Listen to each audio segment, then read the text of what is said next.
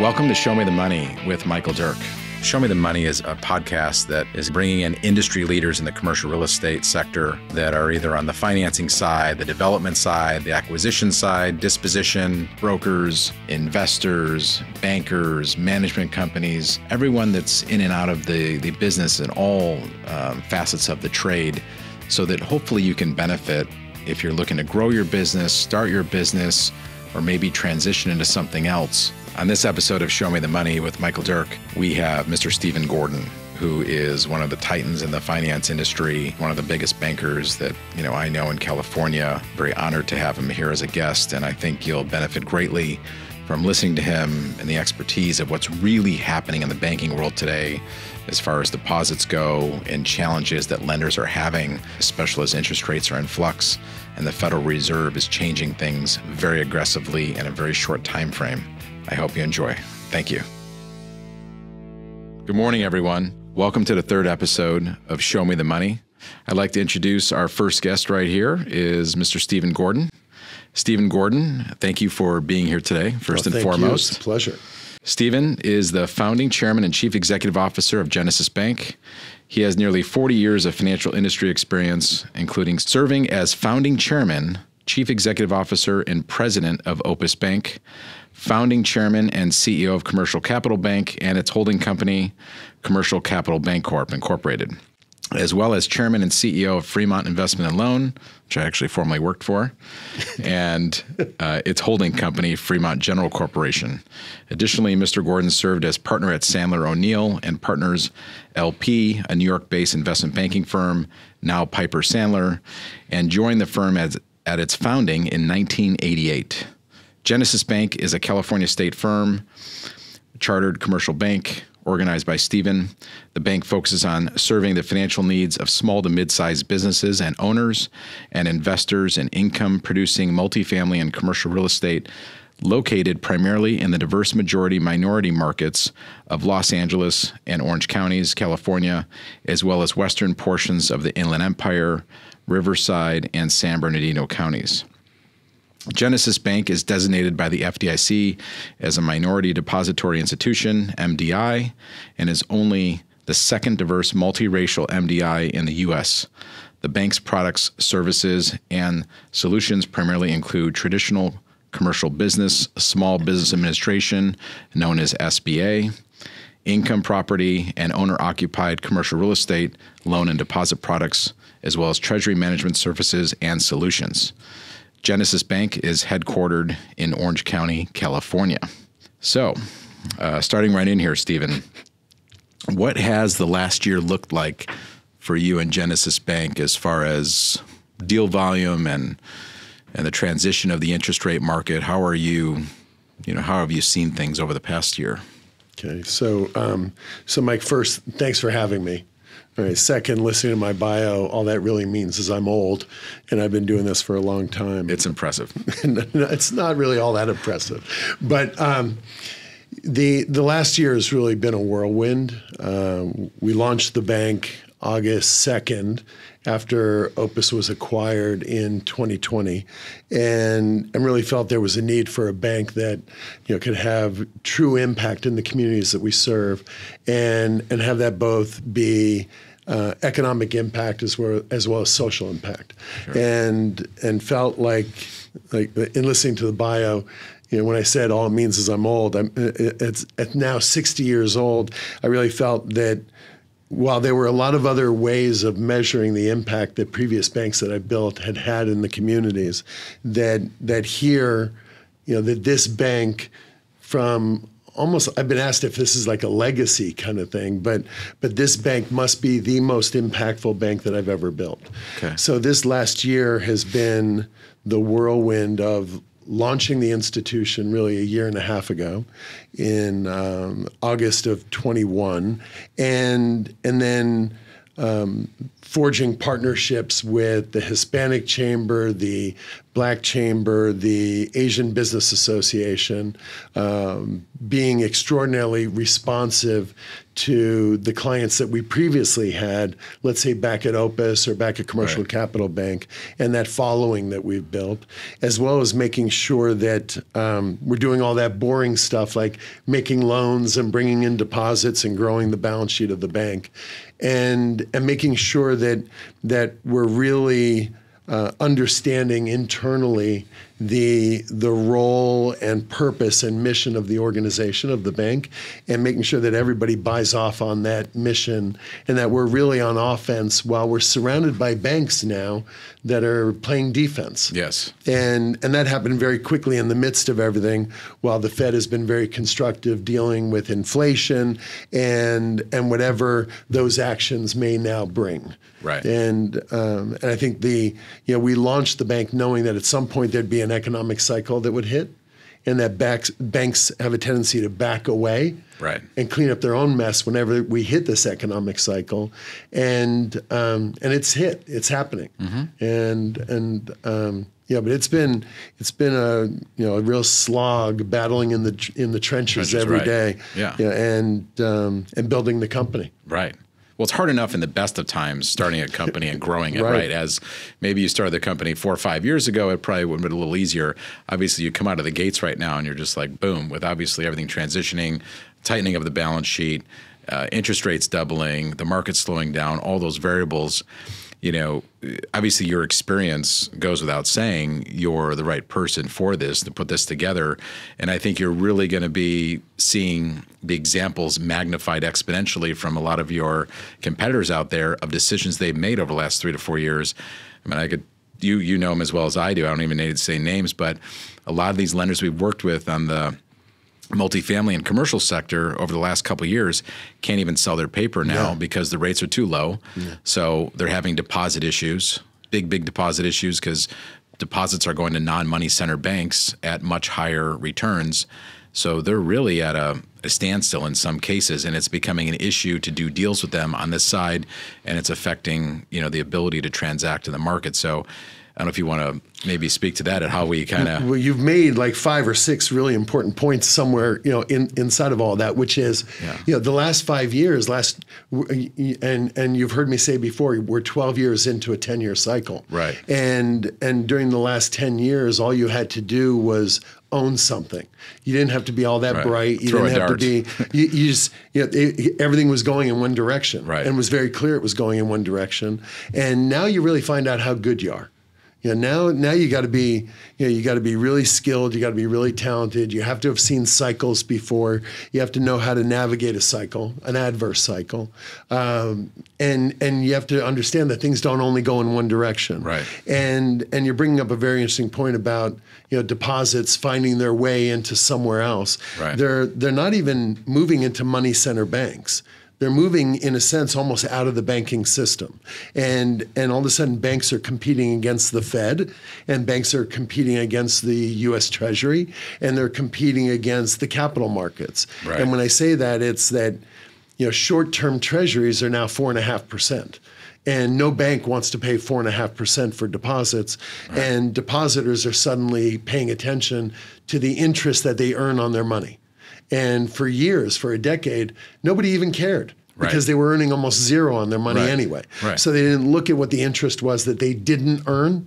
And now that money, everybody is scrambling, really fighting for liquidity, fighting for deposits, and making sure that at least here at Genesis, we do everything we can to differentiate ourselves. So it's not just about rate. Yes. Like you got to bring brain power. You got to lead with brain power. You got to lead with ideas. You got to lead with solutions. You have to lead with something besides just, I can offer a better rate on the loan or a better rate on the deposit. Because I think anybody certainty can of execution. do that. I mean, is huge. Certainty of execution is important in a market where the other point you brought up was all of a sudden there are fewer lenders. Right. And we've seen that happen before. Right. In past cycles. It's gone from those who were dominant multifamily commercial real estate lenders, all of a sudden laying people off, shutting down divisions, moving liquidity and capital, allocating it elsewhere in their organizations. And this is even without the credit part of the cycle hitting yet. Right now, the only component of the cycle that's hit is structural liquidity related components of the cycle. Yes. But if you look at all the bank's earnings that are coming out, this quarter, we're still not seeing a credit problem. Right. It's not as though non-performing assets are increasing on balance sheets. Right. But reserves are increasing in anticipation of something that may happen at some point. Right. So it's everyone's looking for when the real crisis is going to show. Sure. But right now, the crisis is that of how are you going to fund that next loan that you want to make? Right. What are you going to fund it with? Because if you plan on funding it with deposits, they're going to cost you maybe 3 times what they would have cost you before. And if you're not going to fund it with deposits, wholesale funding, capital market type of funding is extraordinarily expensive. That's all costing north of 4. Mm-hmm. So it's, the regulator's greatest concern right now isn't loan portfolios that are going to blow up. It's liquidity in the banking system, because liquidity is leaving. But that's exactly what the Fed has been trying to do, to slow down the economy, get banks to stop lending. And the way to do that is dry up liquidity. Right. So the result is here of what they've set out to do. So the question is, where does it go from here? I mean, it only gets better. I mean, it's it's pretty daunting and scary, but there obviously is a light at the end of the tunnel, and there is going to be great opportunities. And I have so many clients that are, say, hey, Michael, where are these notes? You have all these lender relationships, and they've got to be so underwater. And the basis is across the United States today, there really isn't those opportunities. I think I've gotten 2 phone calls in the last 12 months on 2 notes out of 500 different lenders we work with. Because banks don't have to mark the loan portfolio to market, right? That all just sits there in what's kind of like held to maturity. Right. And those loans were made at par, they stay on the books at par, and that may be a loan that they made at 3% that's fixed for the next 7 years. Right. And maybe the borrower is paying interest only. Sure. It's not amortizing, and the loan just sits there. But their next incremental cost of funding is north of 3%, so they're underwater, absolutely. Right. But they're not forced into selling. Yes. They're not going to be forced into selling until liquidity really becomes a problem beyond where it is today, or where non-performing assets begin to become a real issue. You had mentioned that you were also at Fremont General. Yeah. I was brought into Fremont General to clean the place up. Right. Fremont Investment and Loan. That's where I started as an analyst. Yeah. That place was an absolute disaster, and it started out with liquidity, and then it turned into non-performing assets, and then it turned into, they originated a ton of subprime loans. Oh yeah, they were one of the largest subprime. 120 billion of subprime loans that they originated. And the regulators made them make those loans. And when all that stuff begins to crack, that's when things start coming out for sale. Right. And we're not quite at that point yet. And are we going to get to that point is really driven by what the next Fed moves are.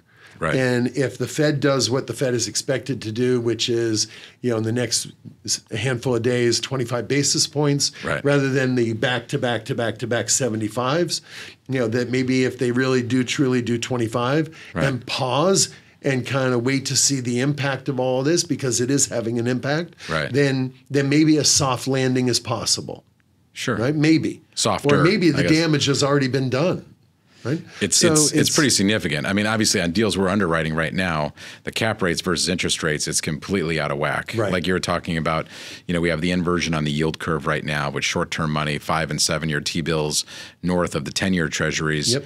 SOFR is very, very high right now. So you look at these spreads and, I mean, it's difficult. The rate caps on some of these larger deals on a bridge facility and whatnot through agency execution, it's several $1 million potentially up to that basis to get some of these rate caps and some of these deals we're working on right now. So the economics on deals are very challenging, to put it very politically correct. Well, add on to that somebody wants to pay off a loan, they're having to come to the table with more equity than they thought they were going to have to. Right. They're coming to the table with money that only 6 months ago they weren't having to. Right. And that's because of how fast this all moved. Yes. And it's also because of how we banks are having to underwrite loans. Right. Right. And then the idea of, but still people are paying relatively full prices for assets when they're buying stuff. Right. So there's a bit of a disconnect there. Yes. Right. Well, there's still exchange money in the market today as That we speak needs that needs a the other place. side. As soon as that, we've seen the volume significantly across the country go down. As soon as that exchange money leaves the market, dries up, now we have fresh equity coming in to buy property. Now that's where the rubber hits the road, and that's where we're going to see real pricing Well, change. ironically, when you talk about the exchange money, you think of that as the exchange money that's happening outside of the banking system. That's somebody buying an asset and wanting to, or selling an asset and wanting to defer their taxes, their tax basis into what they're buying, right? But that's happening. It's touching the banking system because a lot of banks out there actually end up escrowing or handling that 1031 exchange transaction Being on their an balance accommodator, sheet, which you do, right? Which I did back at Opus. I had acquired Commerce Escrow Oh, yes, and that's right. RPM Investments, Right. and they were the largest independent 1031 exchange accommodator in Southern California. Right. Well, now Pacific Premier, who bought Opus, in their most recent earnings release a couple of days ago, they actually stated that those balances have significantly declined. Oh, yeah. That they were holding. And at one point, I think I had about 700 million of it, and those balances, I'm sure, are a fraction of what they were. Whereas we organically started that over at Genesis, and we're growing it. Right. We're taking market share away from others who are really struggling. Yes. But that you can generally measure how the business is doing by looking at how those real estate deposits are doing. Right. And they're down significantly across the country. 100%. So volume activity. And then we've got a tax lawyer who's on our board, a well-known tax lawyer, and his business is now real estate tax lawyer. And he's doing about 20% of the business he was doing 6-9 months ago. Right. So we're seeing a real shift occurring. Significant. I mean, it's going to be affecting everyone across the board. There's no one going to be left unscathed. And, a guest we had earlier on the show, in talking about this, it's affecting the tenants in the real estate. It's affecting the owners of real estate. It's affecting the banks. It's affecting the owners of banks. I mean, it's affecting everyone who's relatively, you look at the ripple effect in real estate and banking, you drop that pebble in the middle of the pond and that whole pond ripples, right? So that's the effects we're seeing here. I mean, just the cost of living has gone really through the roof in the last couple of years. But in a way, the contra side of that is this is great opportunity. Yes. Right? We've gone from that environment where there were 20 bidders on a property, and every bank was clamoring to make the loan. Right. To all of a sudden, maybe there's an opportunity. I don't mean to use the word redundantly, but an opportunity for us to be opportunistic. Yes. And go on offense when everybody else is on defense. Right. And I think there's been a lot of money on the sidelines waiting for this moment. Yes. Waiting for the moment to be able to, when things start to crack and break, right. Maybe there's an opportunity to buy something a little cheaper. Maybe there's an opportunity to aggregate. Maybe there's needs for a different kind of financing, like acquisition lines. Right. So that when the opportunity comes up, you can seize that moment and take something down and then put permanent financing on it afterward. Right. There's so at the bank, I'm looking at it that way. Which is great. All of a sudden I've got banks around us who are, they're laying people off, shutting down divisions, and dislocation is occurring. And that means we can go on offense. Which is excellent. And that's very rare in the banking industry because most banks are clamoring today, going into the defense mode like you're talking about, saying, well, if it's a 40% LTV, we'll take a look at it. Maybe it's a 6% rate. And I'm like, well, wait a second, this doesn't make any sense. That deal we just did with you 3 or 4 months ago was exponentially different. Right. Treasuries haven't moved that much, and all of a sudden they're saying, well, my deposits are moving out. So that's what's driving it. Yes. The deposits moving out of these big money center banks are really a challenge. And also banks that were just a few months ago doing things very transactionally, they really wanted to make the loan. Yes. And if they got the deposits, fine. Now they're leading with how much am I going to get in deposits? Right. All of a sudden that's becoming the first thing out of their mouths. Oh, yeah. But from your standpoint, I'm sure you've got clients who have also been waiting for this moment, who have been on the sidelines saying, I can't buy anything in the last 6 months. Yeah. And now they're anxiously waiting for like, what are they going to do? And their strategies being built around this. Right. And I think a number of us are working on raising pools of money and making sure that we have things lined up for 6 months from now, a year from now, however this is going to play out. Oh, yeah, 100%. And in reality, I think we will see this as a huge opportunity. And a client who was on the show, earlier, one of my largest clients, he's got the ability with a checkbook in order to write checks for these deals. So when someone has to meet the market and sell, even if financing isn't there at a competitive rate today, whether it be Genesis or another bank or whatnot, he has the ability to stroke a check and do that. So people with real cash on the sidelines today can come in and pounce on these deals. Rates may fall in the next couple of years. No one has any idea what's going to happen, but that could happen. Rates come back down. Boom, you bought it right now in somewhat of a distressed time when money isn't there, readily available in a quick liquid format. Now compare that to what's been going on for the last 12 years. Yeah. The contra to that is the syndicator. Right. Right. And I'm getting phone calls that I never got before from people who were buying lots of assets, but they always came to the table with 20% of the equity. Sure. And then they always raised the rest of the equity to do their deals. Now, all of a sudden, the guy who they used to go to who put up $1 million, that guy is maybe good for $250. And the guy who put up $500, maybe they're $100, and everybody else, they're out. Right. So all of a sudden, we're getting asked for equity, and we don't really do that.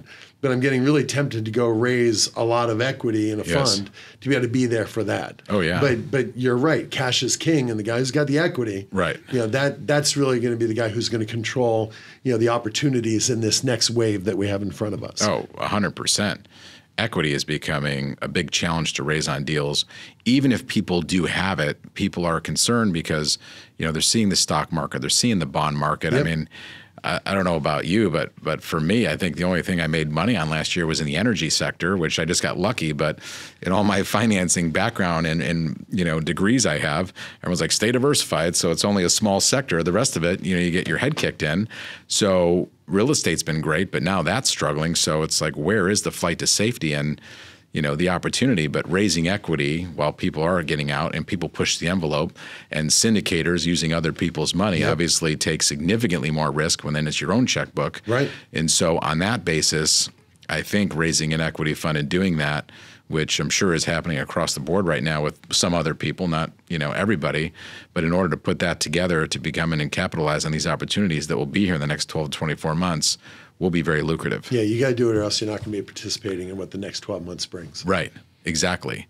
And it's usually the most successful people I've seen in the business are the people that are, as the house is on fire and the smoke is billowing, those are the people running in, versus, when it's all rosy and cheery, those are the people who have, run to the table over the last 5-6 years and have looked like a hero, but some of them will need to leave. Right. And running into the building, that's burning is... Right, and this could be different this time. 08, 09 lasted for like a blink. Right. And there was so much private equity that came into the system, and things that were 50 cents on the dollar all of a sudden were 75 cents, a moment later, and then all of a sudden it was par. Yes. Right, and then people were bidding up premiums. So that window shut really, really fast. Right. This is, but it was very housing focused. Right. It was the very subprime housing centric. This is, as you said before, it's rippling across the economy. Mm-hmm. And so how that plays into real estate, I think, is a little different this time than last time. But I think that, that the banking system isn't going to be addressed through private equity like it was last time. Correct. I think the regulators have learned too much from the last time around that they don't want private equity coming in and owning banks. Right. That doesn't really play very well.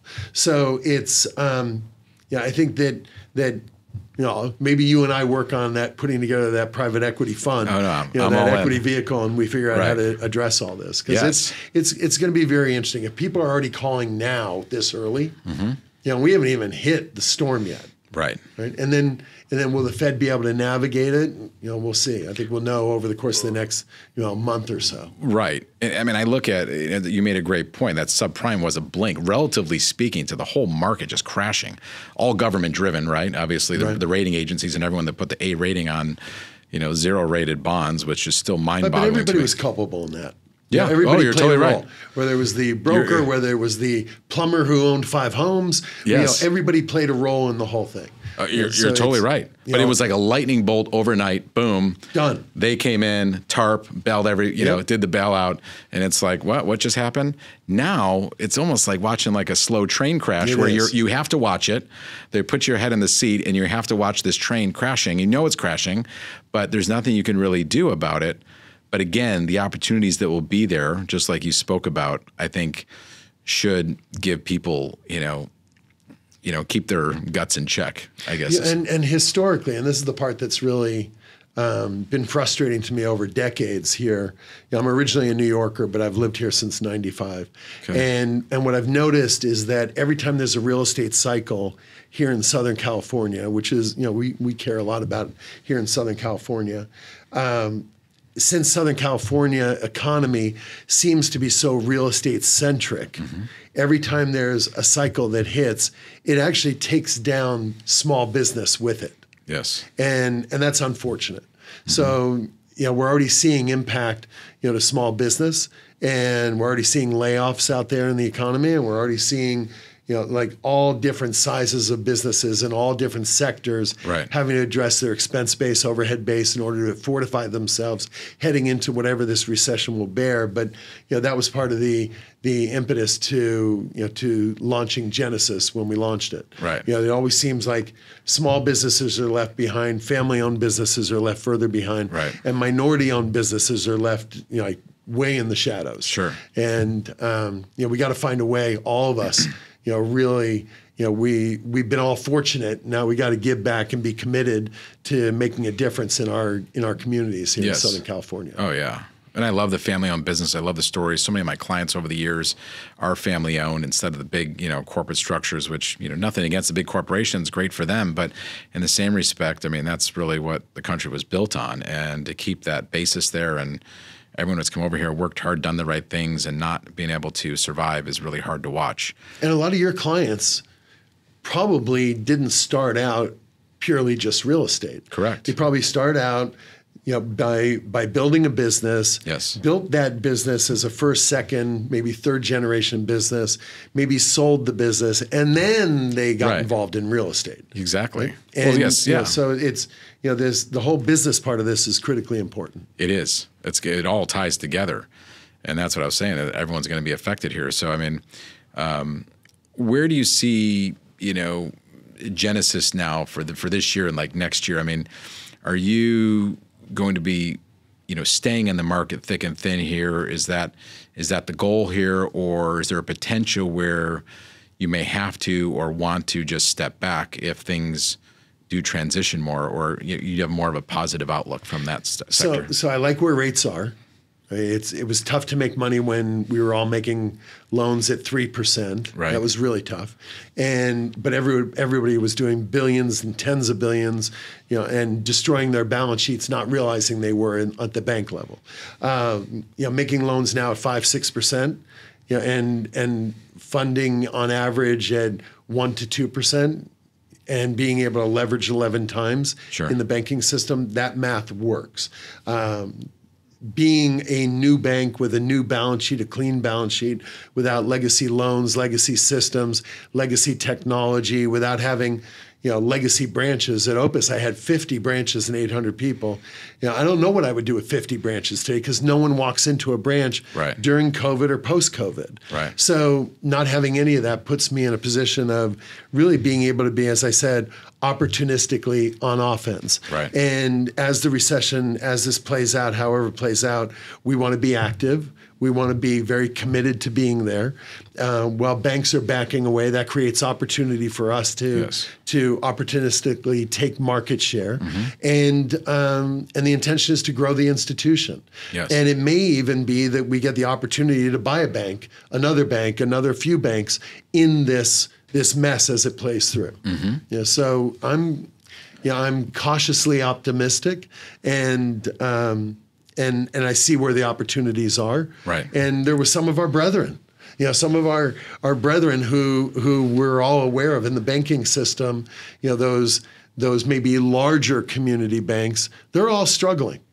And I'm not so sure they really want to go through a whole nother cycle again. Right. Like, it doesn't seem like it was all that long ago that 08, 09 occurred, and banks battled their way through that. And now here we go again. Right. You know, it just has a different flavor, but it's not fun. No. Well, maybe I'm wrong. I mean, you correct me, but I don't think the Fed would allow that. I think what they would do is do maybe a potential another TARP for other banks that, you know, are struggling or have those issues. So, and actually would help them put a bigger stay on them to alleviate those private equities coming in. Right.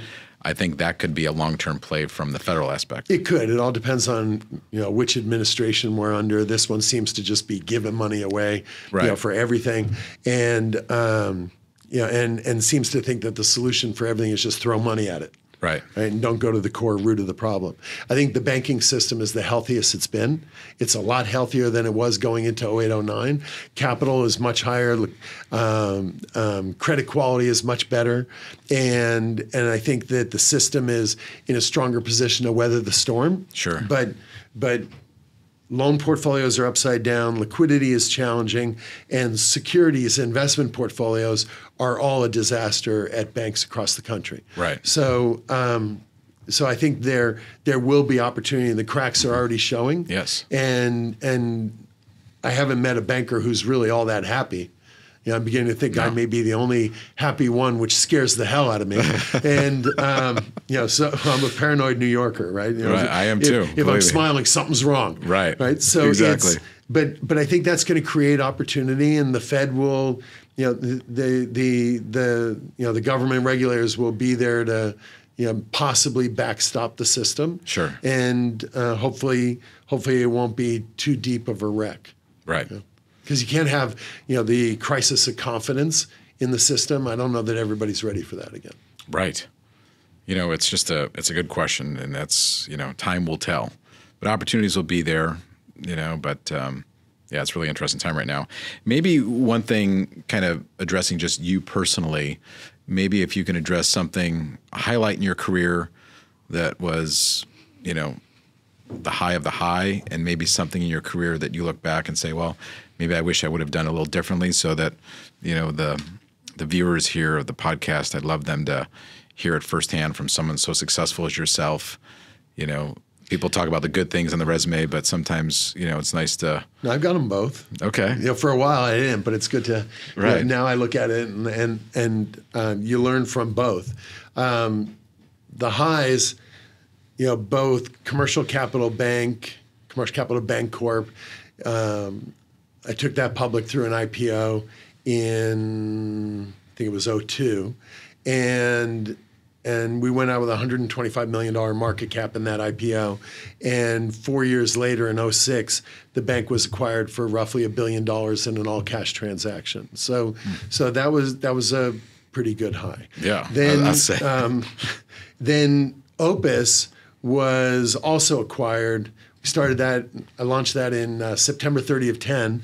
Just an idea on a piece of paper, and that was announced to be acquired January of 2020 for roughly $1 billion again in an all-stock transaction. And that closed in June of 10. So if you were to measure based on, you know, economic outcome, those were two pretty solid stories. Yeah, it's phenomenal. But Opus was also. There's also another side to that story, which was the biggest mistake I made in my career was also made on the very first day of launching Opus, which was, you know, I launched Opus by leading an investor group of myself and some private equity firms that are world-class, you know, private equity firms. Okay. And we raised roughly almost $500 million of capital between all of us to launch the bank. That was a pretty exciting story and got a lot of coverage, and sure. Yeah, that was pretty cool. Except for that, at the same time as launching it, I also agreed that, you know, just when someone raised their hand and said, "I'll put up $100 million, but I need a board seat," they got a board seat. Got it. So I had private equity in the boardroom. All right. And maybe I was young and naive and thought I could manage anything.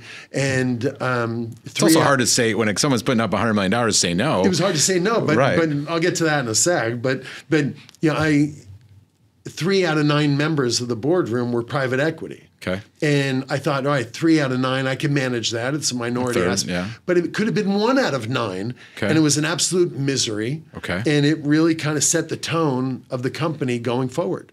And so I committed after the sale of the company and before I launched Genesis that if I was ever going to do this again, I would never, ever have private equity in the boardroom ever again. Okay. And that was my number one. My number 1 condition. Okay. That was also the number 2 and the number 3 condition. No private equity ever in the boardroom. Got it. And I've stuck to that. Because they want to be the controlling factor. Well, that and short-term outcome versus long-term build, and everything is purely economic driven. And I'm a capitalist, so I believe in economic return also, very much so. But sometimes decisions are not all near-term decisions. Right. And sometimes a private equity fund's agenda may not be consistent with the company's agenda. Yes. And yet you may get to the same outcome. Right. But now you got conflict in the boardroom, and that sets the tone from the top of the entire company. Right. So, so now, Genesis is the complete antithesis of that. We're still, economic, socioeconomic, both driven and return driven, but there's one agenda. Yeah. And there's no conflict in the boardroom as to what the agenda is, and it's all understood. That's great. And I view it this way, there's 4,900 banks in the country. If someone doesn't believe in our purpose, our mission, and the impact we're having and how we're going about doing it, invest in one of the other 4,900 banks. Yeah. Right. And so it's, but that was my biggest mistake, I think, that I made in my career. Okay. And I'm committed to never, ever, ever doing that again. Well, obviously you've been very successful, and my hat's off to you for sure. It's been a pleasure working with you and your team too. Thank you. They are true professionals all the way through. All the banks that you've been, the founder and CEO of, we've done business with them. And so it's been an absolute pleasure, and it's been an honor to have you here on the show. Well, thank you. So, the team feels the same way about you. The team feels the same way about your whole company, and it's been absolutely my pleasure to be on the show. And I enjoyed very much having you on a panel that I moderated, and now you're moderating me, and I'm really enjoying this. So I'd love to do it again anytime you want. Oh yeah, for sure. We'll definitely have you back on here for sure. I'm sure there's a lot more to be happening in the market here, so it'll happen before you know it. And so I think that's going to be a wrap for Show Me the Money. So I want to thank everyone for viewing the show. Stephen Gordon, Genesis Bank, founder, CEO. Definitely do some business with them because it's been a real pleasure. Thank you, everyone. Have a great day. Thank you.